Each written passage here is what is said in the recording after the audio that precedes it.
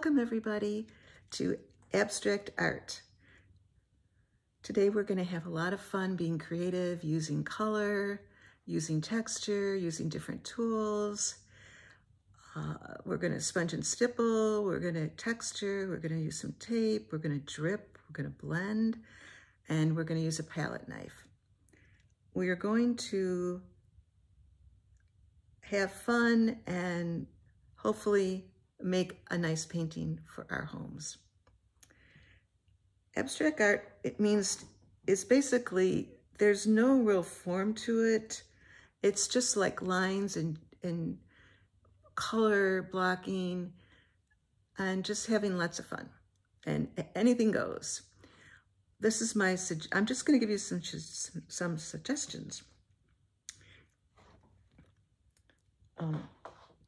I just usually use 4 colors, and on this one I used 4 colors. I used this olive green, I used raw umber, I used Naples yellow, and I used, let me see what this one is, prism violet. Okay. And also white, but I basically used 4 real colors. Now we're gonna get started. I'm gonna show you some of the tools I use. You know, you can find things at your home to make the textures. So you can kind of look in your kitchen, in your toolbox. I have a little sponge that I use. I use this kind of fun palette knife. I have a little rake. It's a little miniature rake that I use for my houseplants. I use a painter's brush that, I think these are like a couple dollars at the hardware stores. I'm using a bright brush. You can use any brush though for what we're gonna do. And I use these little, very soft brushes to blend and to pull the color out. And sometimes I use toothbrushes, old toothbrushes, but it's kind of fun. When we start our painting, when we first start, we're going to sponge and stipple. And you just need a little, like a sea sponge. That's all you need. Okay. Now let's get started with our abstract art. Okay.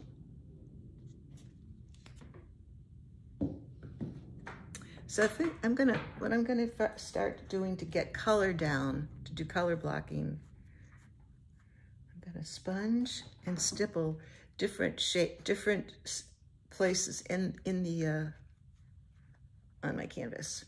Oh, and this is canvas, and you know we're using, just a reminder, acrylic paint. You can use other paints, you can use watercolor, but I just have better luck with acrylics. You can actually use pens, or you can use like watercolor pencils. You can use all kinds of things, and you can experiment on your own. But I thought for us, let's keep it simple. Okay, the first thing I'm gonna do is I'm gonna sponge in some color. Okay, so let's do that. Get some color blocking in. And it's a good thing when you're doing this kind of work to repeat your color someplace else. So let's repeat it like down here. Okay, I'm just simply blotting it on with this sea sponge.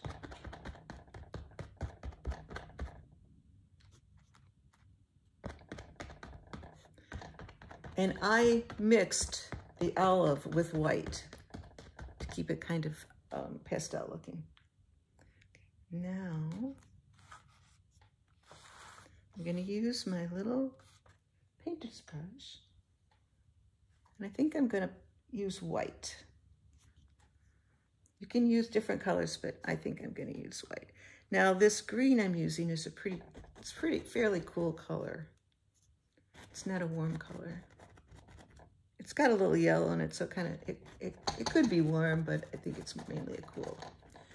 So here I'm just getting in. Can you see that? There, I'll move it over for you. So I'm just stippling in, picking up color, stippling it in. Very relaxing, no great skill. And I like the texture I'm getting, so I'm just gonna leave that. And then I'm gonna do it on the other side, because I like to bring the eye around with color. It's important to move your eye around a painting.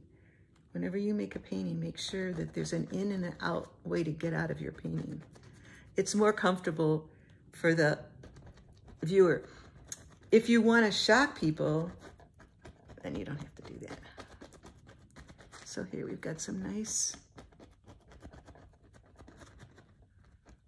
texture coming in, okay? So I'm gonna take my palette knife and I'm gonna put down some of the violet color. And again, I'm going to use white.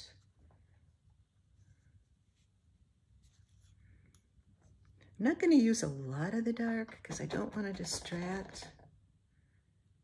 A lot of the dark purple because I don't want to distract from the other colors we're going to use. So here's my cool going next to my warm green. This green's warm, as I said before, because it's got a lot of yellow in it. But I like this color. I like these colors next to each other. Okay. And we'll put some more violet down. Maybe over here. You see that? You see what I'm doing? Just stippling it. Just kind of digging my brush into this canvas.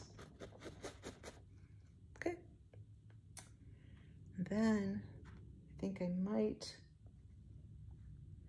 the next color I'm going to use is taupe.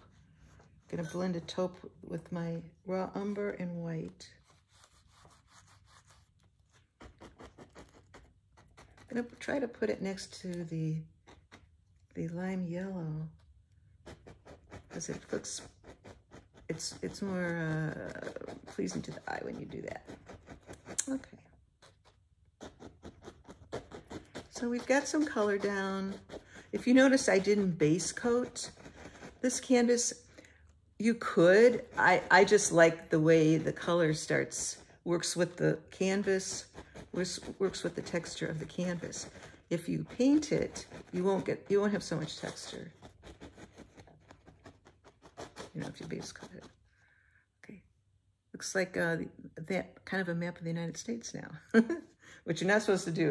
It's abstract, you're not supposed to do that, but that's okay. Okay, now let's put down some yellow. And I think I want to put the yellow in between the greens and the purples.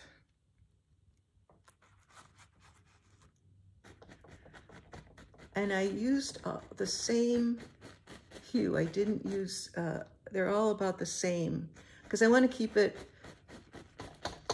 kind of calm. I don't want to put harsh colors in. You can do one with just harsh colors. You can do that, but I chose not to. But you can do anything you want. If you have a room in your house that has some color in it, you can take the colors from the room and put them in your painting, and it'll match your room. If you're into matching your furniture and your drapery, which is kind of fun.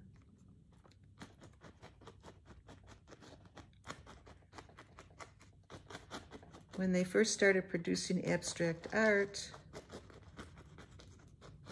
the critics were upset because they thought they just couldn't understand why people wouldn't paint realistically. But as the camera was developed, we didn't have to do that anymore. We didn't have to be realistic. We had cameras for that. Okay, so we got a lot of nice color down. Wonder how this is gonna go. And I think the next thing I'm gonna do,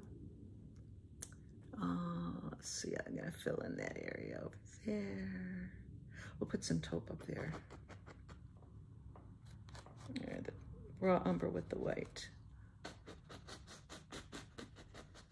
These are not traditional colors that they use in homes anymore.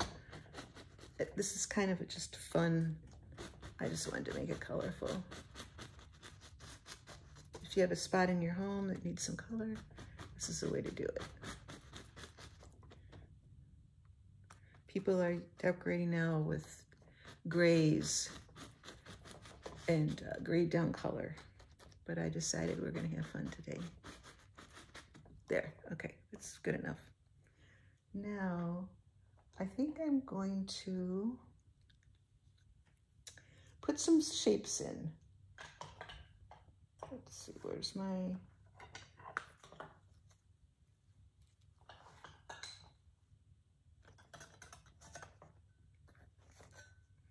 taking my palette knife and I'm gonna put some shapes in.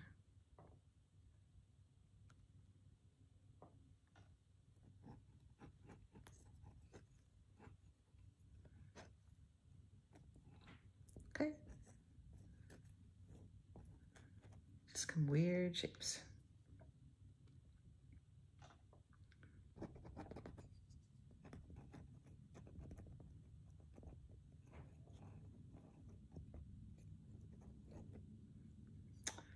And I think I'm going to make a path through mine.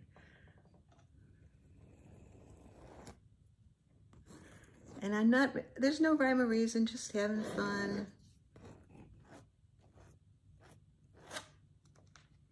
Okay.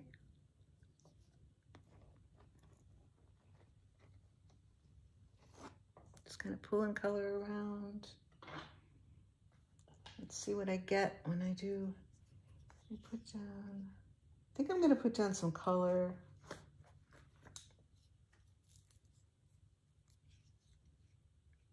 I like to put the darks on top of these lighter colors. Just the contrast is kind of fun. Okay. Now I'm going to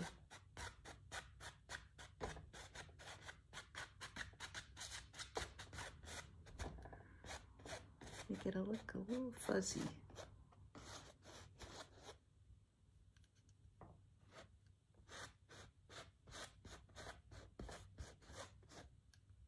This gives it a lot of movement, doesn't it?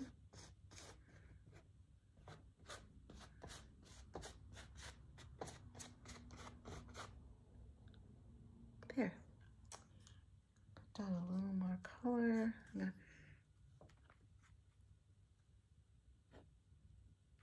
put a little darker color here. Some splotches.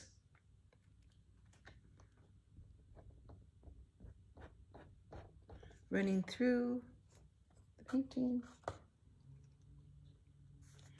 And take my little, and you can use a comb to do this. Now we're having some fun.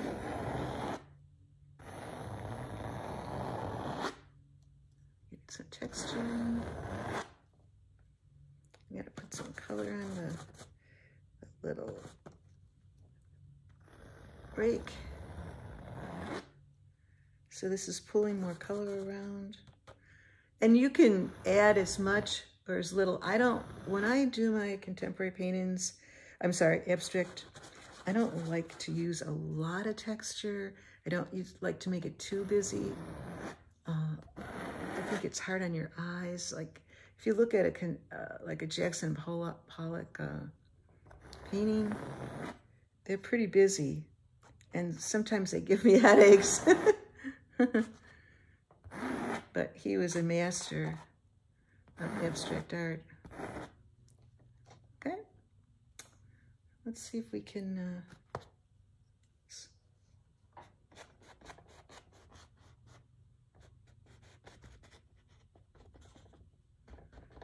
get a little more texture in there.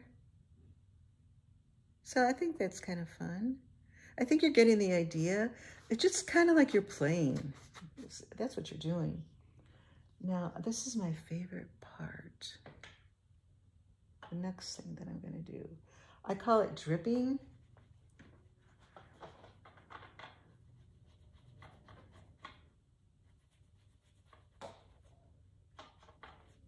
Now, this doesn't look at all like the one we did, the first one. They'll never, you can never get the abstract art to look like each, it's one of a kind. You cannot copy an abstract art.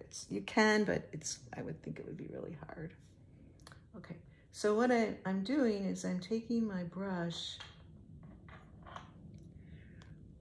my painter's brush, and I'm putting color on it. And I'm putting the deepest color that I'm using. And then at the top, here, can you see that? I'm gonna put some color here. And then I'm gonna drip it with water.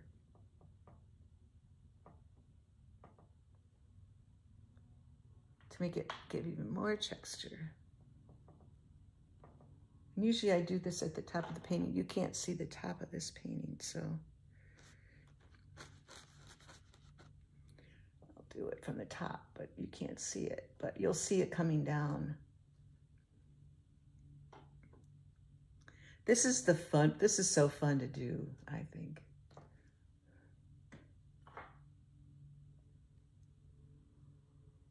Because you don't know where it's going to drip.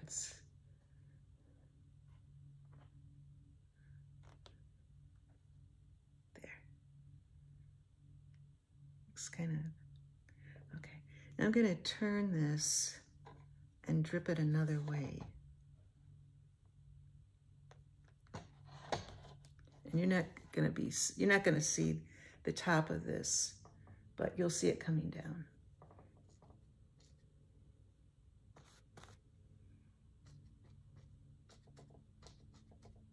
I love doing this.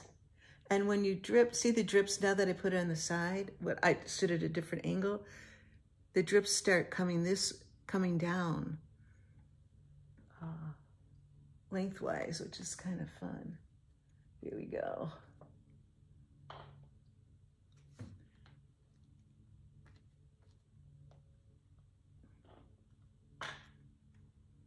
Let's see, let's go put more drips in.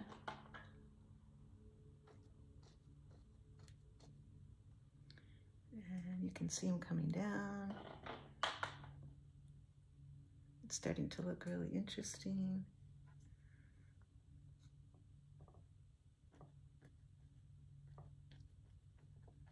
And I'm doing some on the side. Usually I usually do the drips at the end so they show up. And when you're done with your painting, you can decide which way you like it. If you like it on its side or up and down, you can kind of decide that yourselves. I kind of look at mine at different angles and then decide which way I like it better. Or you can just change it around. You don't have to always keep it the same way. Okay, and I think I want to do a little more raking. Kind of to break up these lines.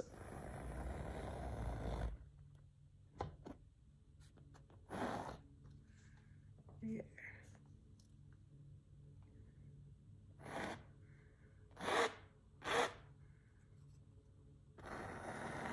Have that go up.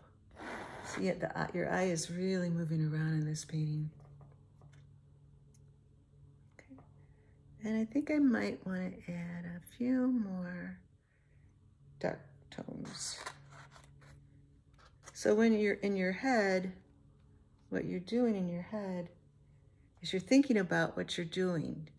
You're thinking about if it looks good to your eye when you're putting the color down. I think I'm going to go right over this.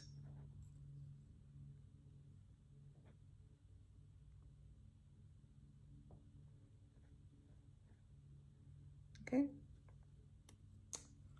Then let's take your sponge brush, if you have one, if you have a little sponge roller, if you have one, and you can kind of roll this. Get some more looks. There. So the other one I didn't spend as long on it. I try not to spend a lot of time on these. I try to think about them before I do them, because the more you have to know when to stop. And that's with all art. You've got to know when it's time to start so that you don't get mud and it doesn't,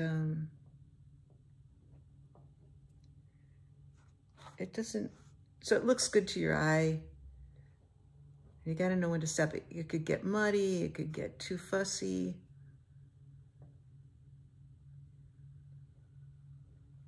There, let's see, I'm gonna use my palette knife again. I can find it, here it is.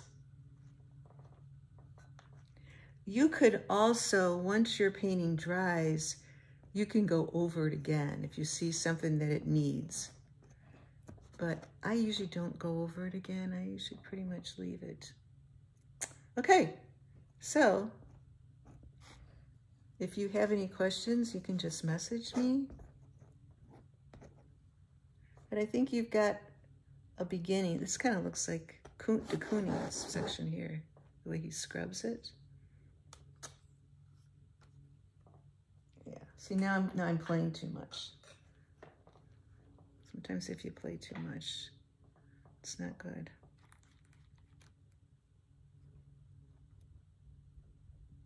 Put a little more color in here. Just kind of stippling it. I don't like that line. I'm looking at that line, so see, now I'm playing too much. Let's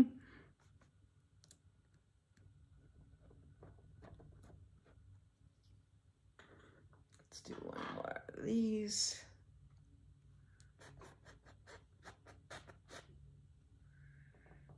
Okay.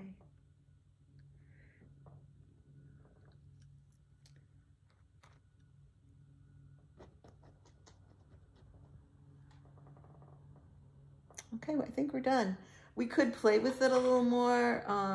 Like I said, you could let it dry and add more colors into it, but I think that sometimes it's best just to leave it simple. Well, thanks for joining us today. And of course, please message me if you have any questions. And take care. Bye.